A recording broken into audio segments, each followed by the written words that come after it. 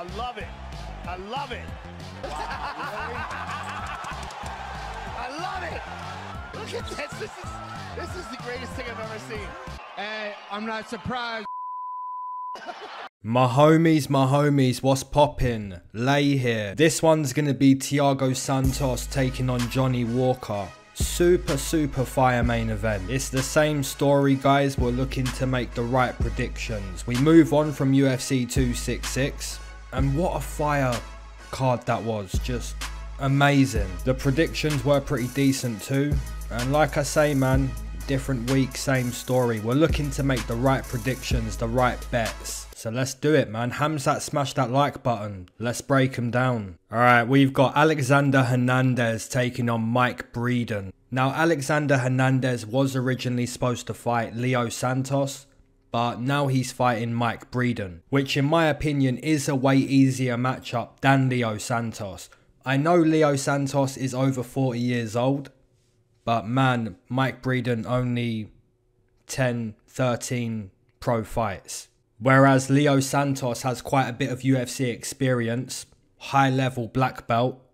You know, this matchup seems to be an easier matchup. Now, despite it being an easier matchup in my opinion, Alexander Hernandez still needs to get in there and fight Mike Breeden.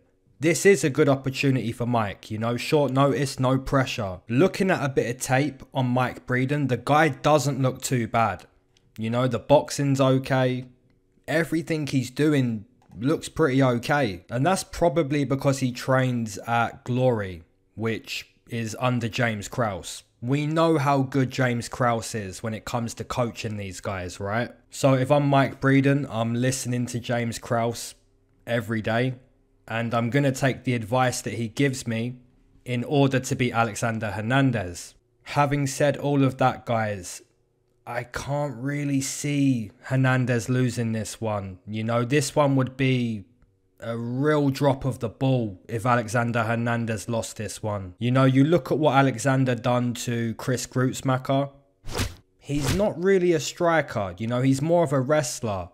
But when you see him do that, you know, the game is improving. The problem with Alexander is it's not always there. Against Thiago Moises, he looked horrible. Against Drew Dober, you know, nothing there. So yeah, man, it's one of those situations with Alexander. Some nights he's on, some nights he's off. I'm going to predict against Mike Breeden that he's on, right? Whether it's takedowns or using his striking.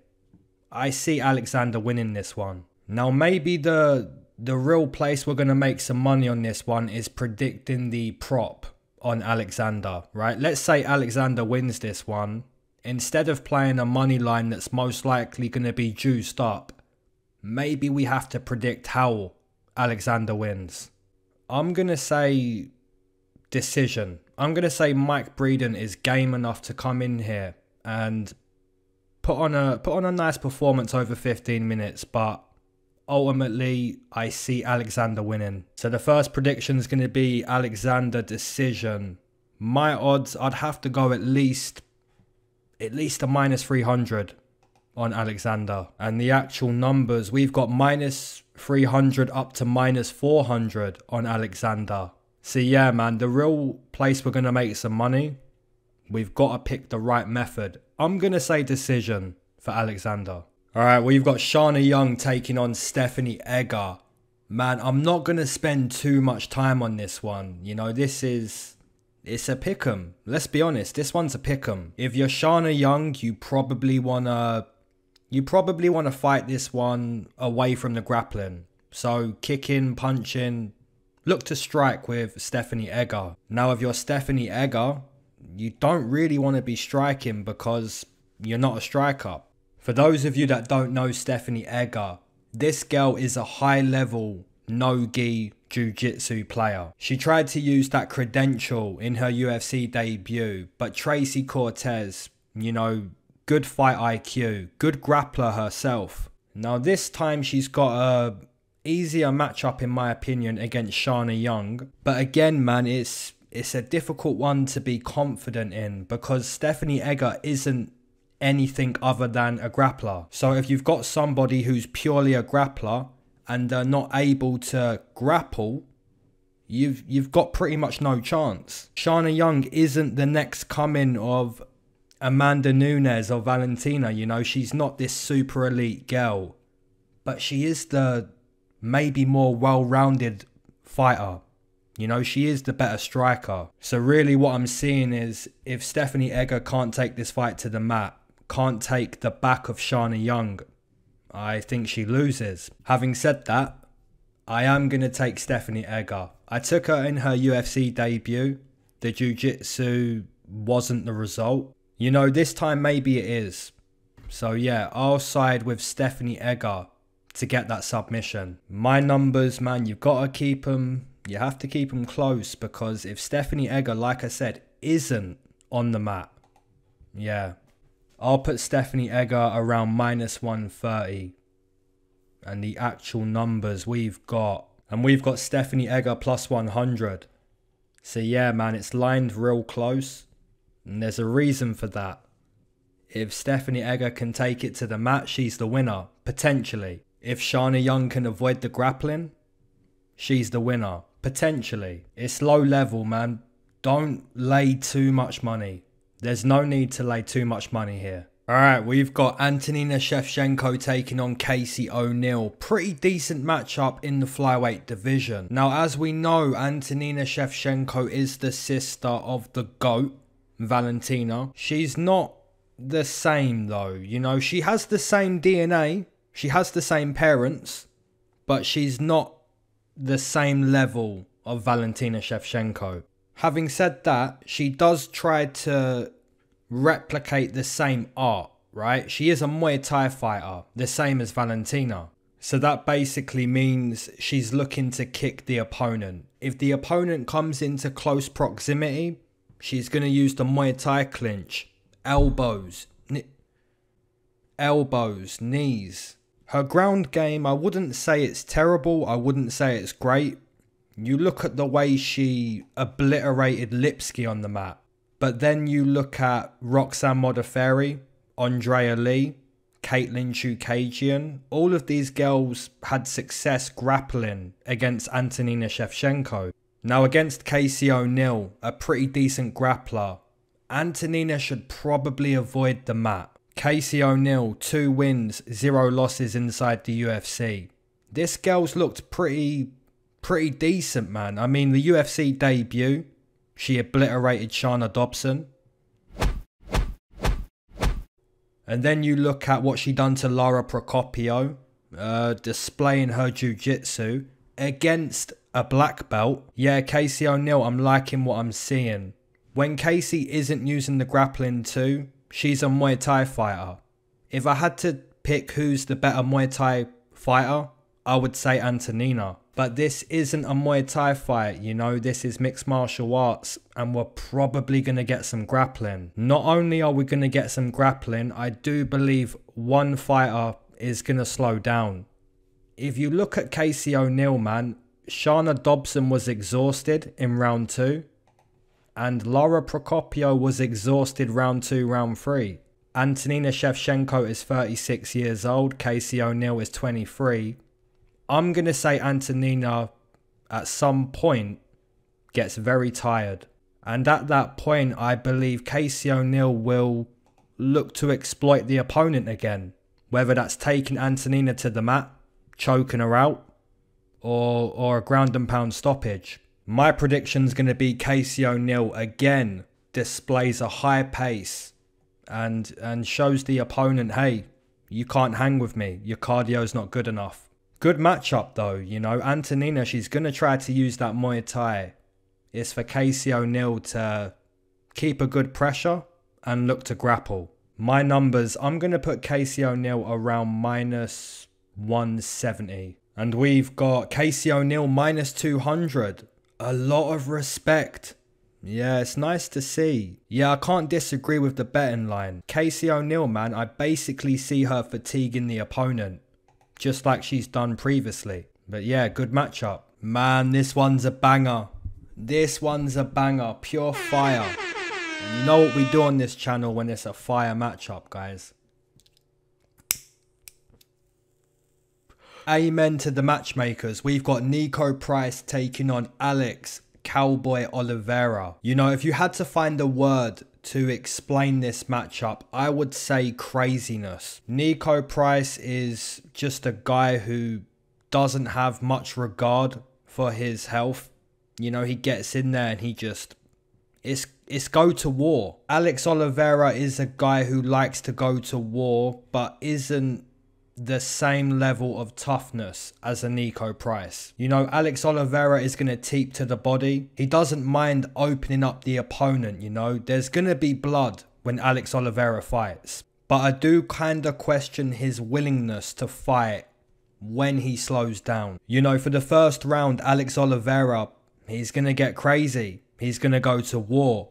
But after that, you've got a tired man. And if you're a really decent fighter, you can beat Alex Oliveira. My prediction though, guys, I have to side with Niko Price. Purely because this man can go 15 minutes. And he can go hard for the 15 minutes, right? Now, he lost to Michel Pereira. But you can see that if the fight continued, Niko Price was going to win that fight. So my prediction is going to come down to who's more willing to fight when it gets dirty. Who's more willing to fight when they fatigue, and who has more output. All of these questions, the answer is Niko Price, in my opinion. So yeah, we're going to go with Niko on this one. Maybe inside the distance, because Cowboy really does slow down, but it could be a decision. The only way I really see Alex Oliveira winning this one has to be a stoppage. And when you think of the striking defense of Niko Price, there's not really a time you can think of good striking defense, right? He is hittable. He loves to go to war.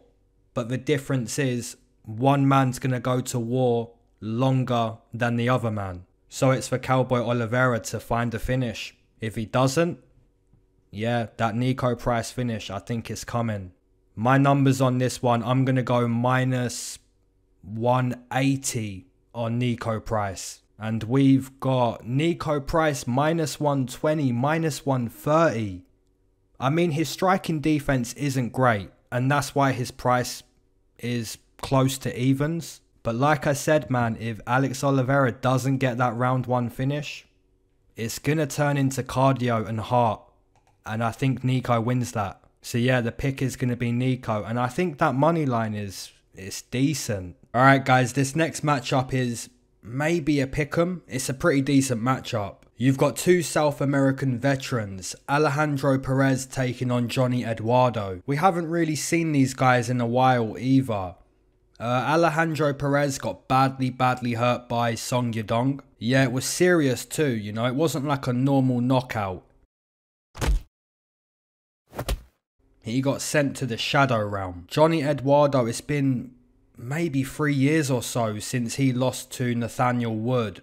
To be honest, man, thinking back to that fight, Johnny Eduardo was doing some nice work in round one. So it's kinda surprising that we haven't seen him in over 3 years. Maybe someone can leave a comment and let me know why.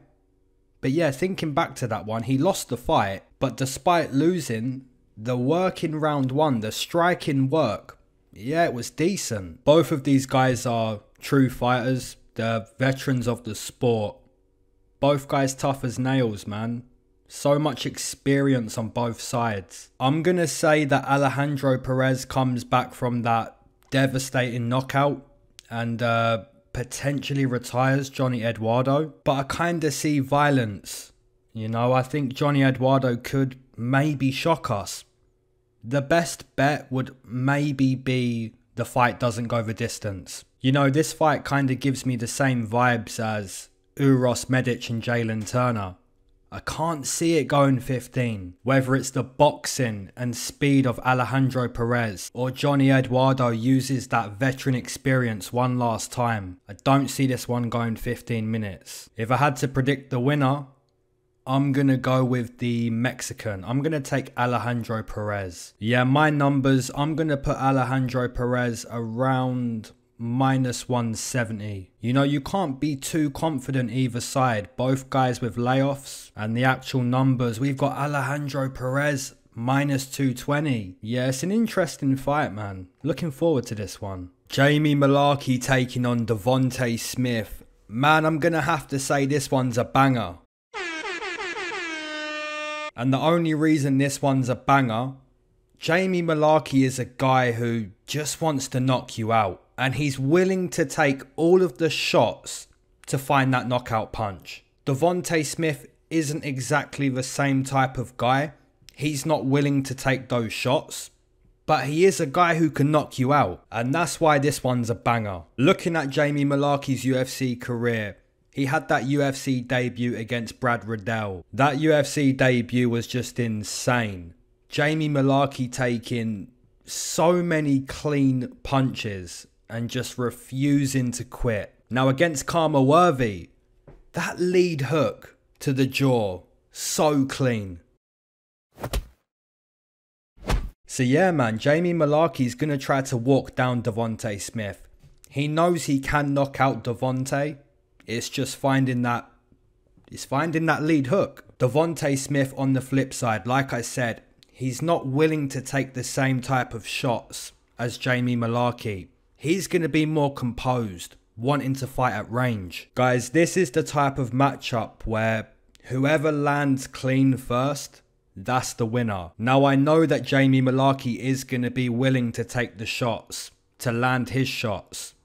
But I don't like that, you know, because Devonte Smith can put you out. You know, the chin isn't exactly something that gets better over time. The more you get cracked in your chin, it's going to take less for you to go down. And that might be the case here. Maybe Devonte Smith is able to land that clean shot first, and he's able to put down Jamie Mullarkey. But again, maybe the best bet here is fight doesn't go the distance. Because what if Jamie Mullarkey does take those shots, and he lands his shot, and Devonte can't take it? You know, it's a violent matchup, man. Both of these guys have knockout power. I'm going to side with the cleaner fighter, and I believe that is Devonte Smith. Not super confident, but that's going to be my prediction. Yeah, my numbers on this one. I'll put Devonte minus 150. And you've got Devonte minus 150, minus 160. Yeah, I think it's in the ballpark. Either guy can win this one. Devonte Smith doesn't want to take the shots. Jamie Mullarkey's just a savage. Being a savage is good and bad, you know. You don't want to be a savage because you're getting hit a lot. But if you can get hit a lot and then find a knockout, you know, it's like a Nate Diaz style. Really decent matchup. I'm going to side with Devonte, just not super confident. Alright, my homies, moving into Douglas Andrade taking on Gaetano Pirrello. Now, I've got to be honest, man. I've been going back and forth on this one, changing my prediction. 1 second I'm on Douglas Andrade, then I'm on Gaetano, and then I think, man, maybe the veteran is the better pick. This one, it's a dodgy one. I don't know. I think that's a bit dodgy, mate. Now, the reason why it's dodgy, Douglas Andrade is 36 years old, and he kind of looks 36. When you look at him fight, you can tell he's at the end of his career. Now, Gaetano Pirrello on the flip side, he debuted against Ricky Simone. We knew he would get blown out of the water, and he really did. You know, Ricky Simone, really beautiful performance. Gaetano can grapple, but I'm not sure if his grappling's good enough to take down Douglas Andrade. If this fight is kept kickboxing, again, I kind of think that Douglas Andrade, with the experience he has, it should be enough. But then you realise he's at the end of his career and Gaetano should be winning. I think this one comes down to how highly you rate Gaetano Pirrello. You know, do you see him as a guy who should be in the UFC? Now, for me personally, guys, I'm going to have the answer to that question after this matchup. And I know that's no good, right? We want the answer to that question prior so we know where to put the bet. But sometimes it's, you know, sometimes it's not possible. And personally for me, I'm not sure how good Gaetano Pirrello really is. You know, anybody should be beating Douglas Andrade. And if you don't, you know, it's a real it's a real sign to any bettor that you may not be cut out for the UFC. And that's not disrespect on Douglas Andrade. It's just he's at the end of his career. You know? Man, this prediction really may backfire. Maybe I should just take a shot on Gaetano, but I'm not gonna. I'm gonna stick with the veteran to get maybe one last win before he's done in the UFC. So I'm gonna take Douglas Andrade to be able to stay on the feet and use some boxing. And you know, maybe proves that Gaetano isn't cut out for the UFC. But like I said, the answer to that question, for me, it's going to be answered after this matchup. So yeah, I'll side with the veteran. There's just no way that I'm betting on this one. No way. My numbers, I'll put the veteran around minus 150. And we've got Douglas Andrade over minus 200. So that's what the bookies make of Gaetano Pirrello. They are answering the question prior to this fight. They are saying he is not good enough for the UFC. Now here's where maybe smart people make their money, depending which side you bet on. Some people may look at Gaetano Pirrello and say, do you know what, at plus 200, I think he may be good enough for the UFC. The other 50% are going to say, you know what, the bookies have lined this right. Gaetano Pirrello isn't cut out for the UFC, even against Douglas Andrade. Whatever side you're on, I don't advise you put a lot of money at stake. You know, try to play this one lightly, because you've got an old man against a guy who, you know, I'm not sure how good he is. Vegas says not that good. I'm not sure if Vegas is right, but we're going to find out. I'm going to stick with the veteran, Douglas Andrade. Alright guys, we've got Bethe Correia taking on Karol Rosa. Now this one, I'm way more confident in saying who's cut out for the UFC and who's not cut out for the UFC. Rosa, in my opinion, has been only impressive so far in the UFC. You know, her fight against Lara Procopio was kinda close in her debut, but then she completely dominated Vanessa Milo, and against Jocelyn Edwards, you know, the performance, 4-star, 5-star. I think it's fair to say that Rosa is getting better with each fight. And now she's coming up against a girl who may be out of her prime. Same as Douglas Andrade. The only difference is I know how good Rosa is, right? Rosa is definitely cut out for the highest level. Bethe Correia has fought some good girls. You know, she's fought Ronda Rousey, Raquel Pennington, Holly Holm, Irene Aldana, Pani Kianzad, Sijara Eubanks. She's fought a lot of decent fighters. She's mainly a puncher, right? She wants to try to box your head off. Bethe Correia is primarily a pit bull, so she's looking to just be aggressive, get in your face, try to take your head off. But yeah guys, with this matchup I see Rosa doing whatever she wants, landing the low kick over and over, boxing combinations, takedowns whenever she wants. I think she dictates the pace, the range, just complete domination. You know, Karol Rosa, arguably one of the most confident picks on this card. And it's not really a downplay on Bethe. I think she's kind of slow, a little bit stuck in the mud. And right now in 2021, yeah, it's a different time. So my prediction, guys, I'm going to take Rosa to stay undefeated, to remain a prospect in the weight class. Bethe Correia, I wish her all the luck. She's going to need it in this one. My numbers, I'm going to be pretty harsh. I'm going to put Rosa minus 300. And I'm interested to see the line. Yeah, man. Rosa minus 350. Yeah, Vegas knows what's up. And to be honest, man, I might still bet that. It's a juicy line, but, you know, really confident in Rosa. Hey, my homies, you know what time it is, man.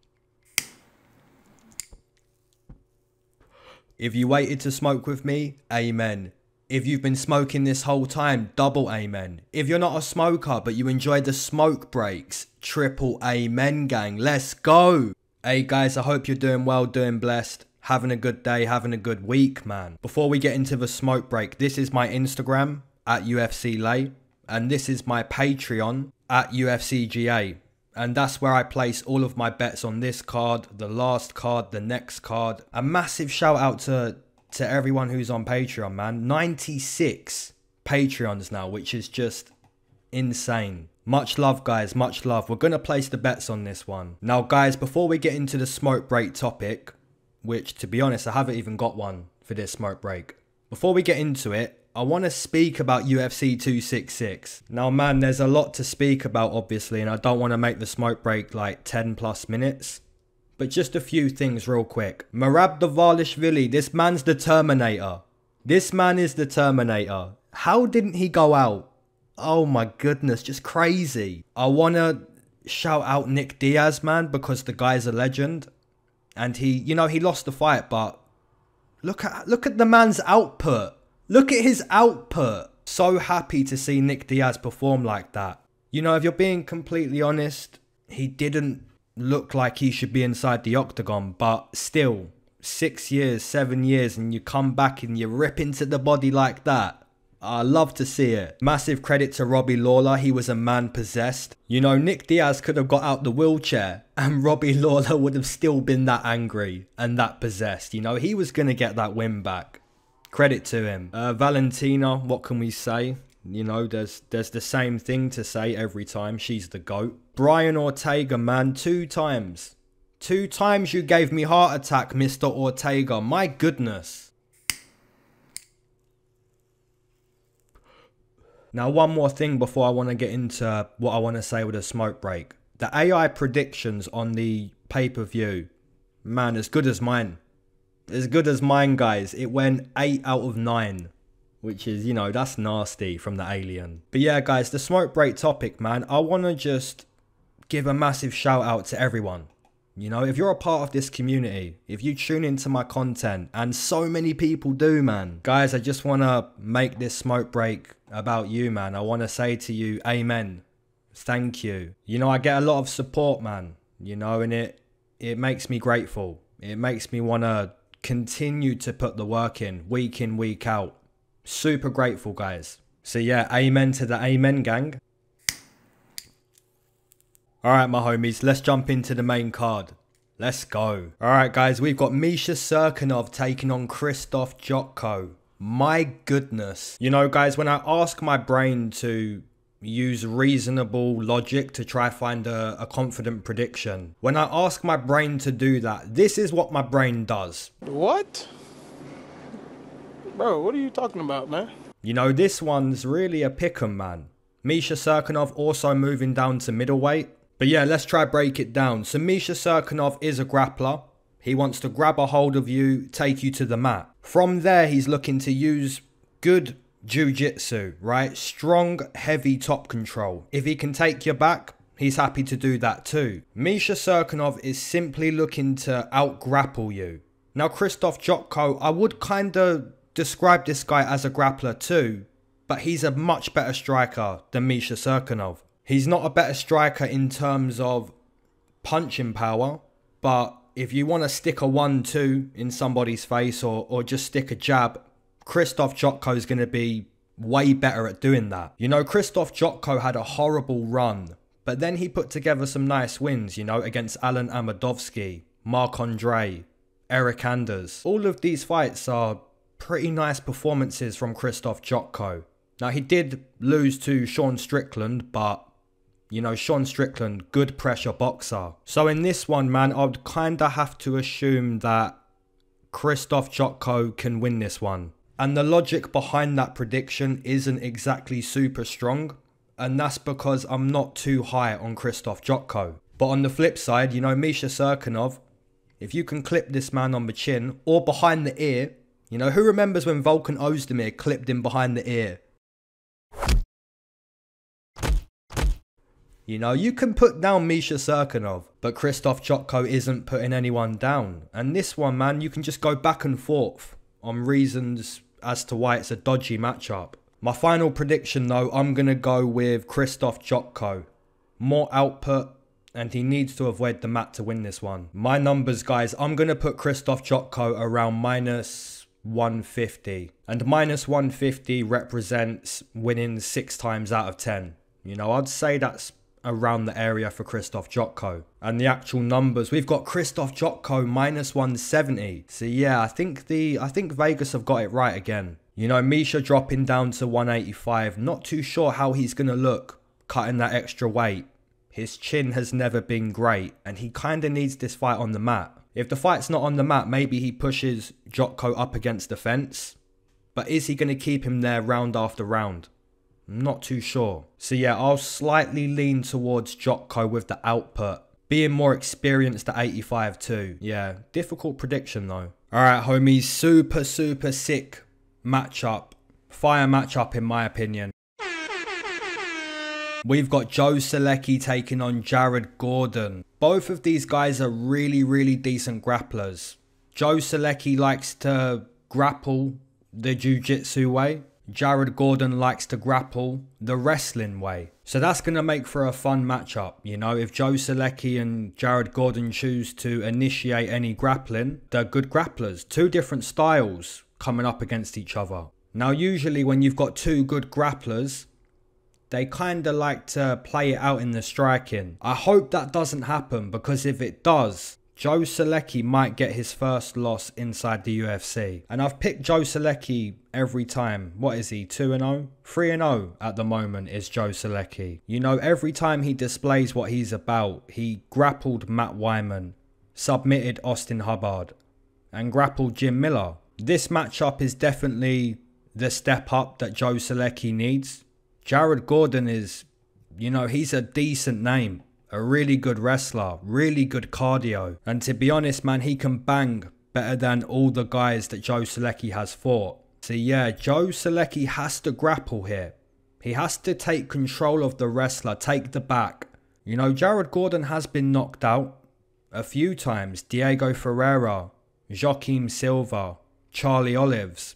But all of these guys are really talented strikers. Even Diego Ferreira and Charlie Olives, who are primarily jiu-jitsu guys, they can strike. Whereas Joe Solecki is still quite early in his career. I wouldn't like to see him striking with Jared Gordon. You know, I want to see him grapple here. So that's what we've got in this one, guys. Really difficult prediction to make, because I respect Jared Gordon. I respect Joe Solecki. I'm gonna stick with Joe Solecki, and I just hope he sticks on the back of Jared Gordon, you know? Jiu-jitsu is what Joe needs to do. If he doesn't, Jared Gordon takes a name of an up-and-comer. My numbers, I'm gonna keep them pretty close. I'll put Joe Solecki minus 120. Jared Gordon plus 110. And the actual numbers, we've got Joe Solecki minus 140. And that line has come down a bit. So a bit of money going on Jared Gordon. You know, if Jared Gordon can just say to himself, look, I'm a wrestler, but I'm not going to wrestle this time. Because if I wrestle, Joe Solecki gets to use his jiu-jitsu. Yeah, I'm going to box this time. Time to box. It always comes down to who can implement their game plan, who can impose their will. I'm gonna say Joe Solecki can grapple, but man, this one, yeah, it's a good one. Alright, my homies, we've already broke this one down, but we're gonna break it down again, because the UFC like to do that. They put fights together and they don't happen, and then you get to break them down again. This one's Aspen Lad taking on Macy, female MGK, Chiasson.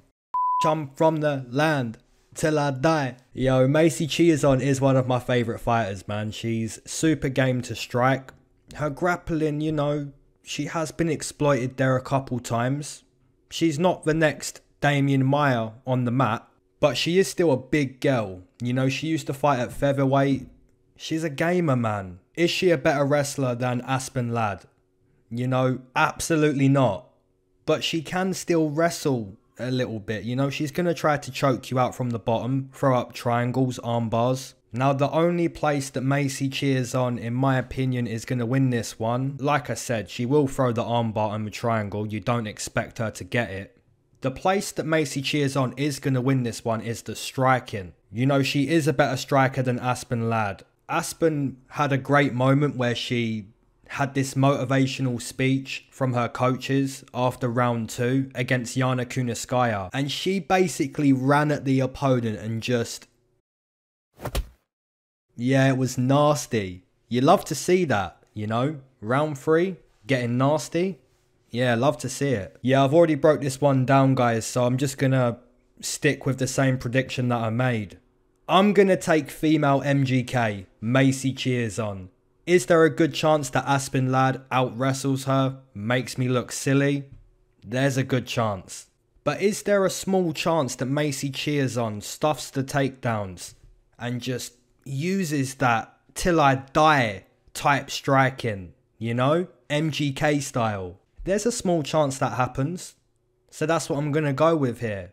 Let's go Macy cheers on. My numbers, man, you know, I would give Aspen lad the favourite if I'm being brutally honest, because her takedowns are super strong. She's a really good wrestler with sick BJJ, in all honesty. So I'll put Aspen lad minus 130, but my prediction is still going to be Macy cheers on. And the actual numbers, I do expect Macy cheers on to be the underdog, and she is plus 175. Now you're not going to go lay 5 units on Macy cheers on, but if you've got a quarter unit or a half unit to spare, yeah, I like it, man. Female MGK, let's go Macy, let's go. Alright my homies, co-main event, we've got Kevin Home Alone Holland taking on Kyle Daukaus.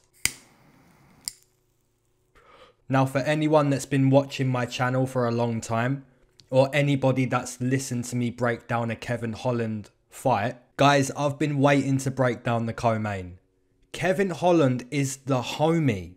He is the homie. Now if you haven't seen Home Alone, the Christmas film, please go watch Home Alone. But I expect everyone has seen Home Alone, right? There's a kid, the main character in Home Alone is called Kevin, and he gets left home alone. What else could we be forgetting? Kevin! Horrible. Horrible. So yeah, you put 2 and 2 together, Kevin Home Alone Holland. He's the homie of this channel. And you know, I'm not friends with Kevin. You know, he doesn't know that he's the homie, but hey, Kevin Holland, man. The homie. Home Alone. Let's go. Now guys, let's be completely honest. Kevin Holland, man, I hope you've been wrestling. I really hope you've been wrestling. You know, the homie likes to joke around, speaking to Khabib when he's fighting Derek Brunson. I hope Khabib sent him to Dagestan. You know, just, you need to get that takedown defense a little bit improved, Kevin Holland. When the fight hits the mat, he is a black belt, so don't completely underestimate him. You know, he's going to knock you out from the bottom, Jotko style. That was crazy, by the way. Just crazy. So if Kyle Daukaus does establish the takedown, you know, Kevin Holland, man, it's not going to look like Derek Brunson is on top or Marvin Vettori is on top. This is Kyle Daukaus, a man who has some pretty good jiu-jitsu himself, but I would still lean towards Kevin Holland having the better BJJ. Now the striking on the feet, I'm leaning more towards Kevin Holland. Guys, I'm not making this pick just because Kevin Holland is the homie, but I'm picking Home Alone all day. Like I said, man, in all seriousness, if Kevin Holland has improved his wrestling, his takedown defense, you know, he's going to light up Kyle Daukaus on the feet, especially at range. You know, the teeps to the body, the kicks. And then you look at Kevin Holland landing that 1-2 down the barrel against Buckley. Yeah, Kevin Holland all day. You know, I hate it when one of my favourite fighters is fighting because I always question, man, am I picking this guy because I'm a fan? Or is it really Kevin Holland all day? Personally, I really believe it's Kevin Holland all day here. You know, go to the mat, you got a black belt. The wrestling should improve. And the striking, I'm leaning towards Kevin. So yeah, all the flags pointing towards the homie, and that's going to be the pick. Inside the distance, maybe not, because Kyle Daukaus, super tough. My numbers on this one, I'm going to put Kevin at least a minus 200. And we've got Kevin Holland minus 150. Wow, so people kind of leaving him again. You know, like his mum left him. Kind of jumping off the bandwagon, eh? Nah, I think Kevin here, minus 150, guys. It's going to happen. Alright, my homies, main event. If you've enjoyed this breakdown, please hit the subscribe button. Hamzat, smash the like button. We've got Thiago Santos taking on Johnny Walker. This one's a banger, man. two nasty Brazilians. You know, you look at the work Thiago Santos has done over his whole career, and it's just nastiness. You know, how many guys has Thiago Santos knocked out? Jack Marshman, GM3, Jack Hermansson, Anthony Smith, Eric Anders, Jimmy Manoa, Jan Blachowicz. You know, you can go even further back than that. Thiago Santos is just a wrecking machine. Now, I do want to mention though, Jon Jones kinda disabled him. And by that I mean Jon Jones beat up the legs. You know, he destroyed the knees of Thiago Santos. And I'm not talking, you know, he beat up the legs and that should be avoided in this fight. What I'm talking about, guys, is he beat his legs up so bad that Thiago Santos had to learn how to walk again. You know, since that Jon Jones fight, he got finished by Glover Teixeira and dominated by Alexander Rakic. The opponent, Johnny Walker, a guy that came into the UFC and instantly got himself a lot of hype, right? You look at what he done to Khalil Roundtree, Justin Ledet, Misha Cirkunov.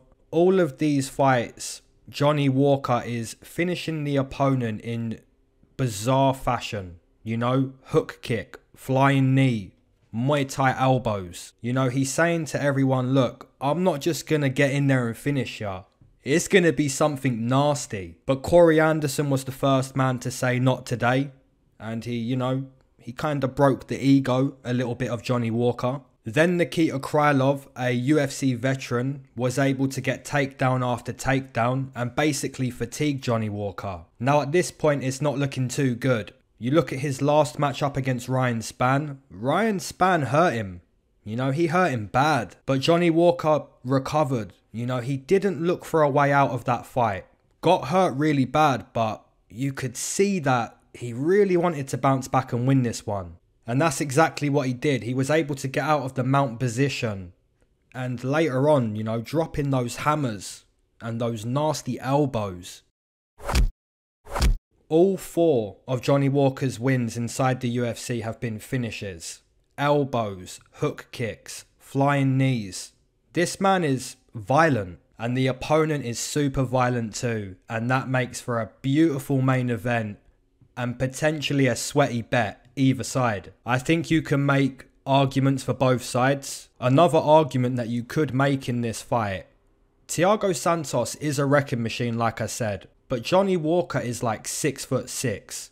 You know, Thiago Santos did spend most of his career at middleweight. He steps up to 205, beats Eric Anders in Brazil, beats Jimmy Manoa, and beats Jan Blachowicz. And that's when he gets the title shot against Jon Jones. He done really well in this fight too, you know, went 25 minutes.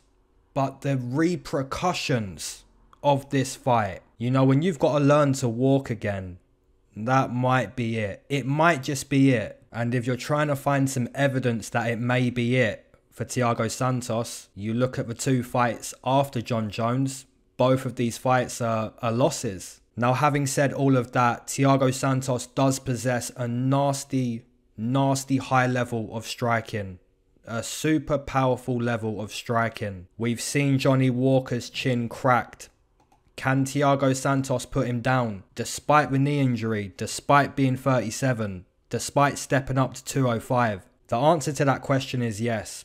But I'm going to take Johnny Walker in this one. I think he's more of a 205er, more in his prime, and he hasn't had to learn how to walk again. Now, if you're a bit scared to pick Johnny Walker or Thiago Santos, maybe you just bet on fight doesn't go the distance. You know, that line's got to be -400 or something. But you could find another line to put with that and get a plus money double, right? But for me, guys, I'm going to take Johnny Walker to TKO Thiago Santos. And if that doesn't happen, yeah, best believe it was Thiago getting the stoppage. My numbers on this one, guys, I'm going to put Johnny Walker -130, Thiago Santos +100.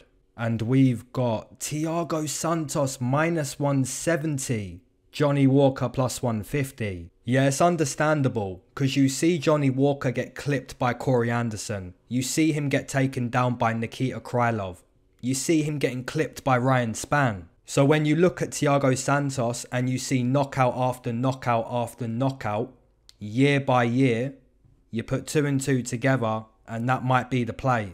But for me, guys, I don't like the knee surgery that Thiago Santos had. I don't like that he had to learn how to walk again. And Johnny Walker is a big boy. You know, 6'6". He's a big guy. So yeah, guys, let me know your straight plays, doubles, props, parlays, all of that good stuff. And guys, remember, keep your eyes to the sky, never glued to your shoes. Mac Miller. Alright, peace.